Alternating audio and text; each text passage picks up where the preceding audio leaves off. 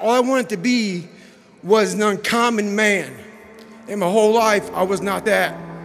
Much worse than that. So I came home one day from working at a job called Ecolab where I sprayed for cockroaches. And I got home and I watched a show on Discovery Channel of guys carrying boats and logs, Navy SEAL training. And I decided to make a change in my life. I was 6'1" and 300 pounds. He laughed at me. 7 other recruiters laughed at me. One recruiter finally said, "Come on in, I'm too busy to talk to you on the phone." He didn't know how much I weighed. I walked in the recruiter's office and he looked at me and he said, "You're fat and you're black." He said I basically had to lose 106 pounds in less than 3 months because of my age. I was getting too old. I came back 3 months later, 106 pounds lighter,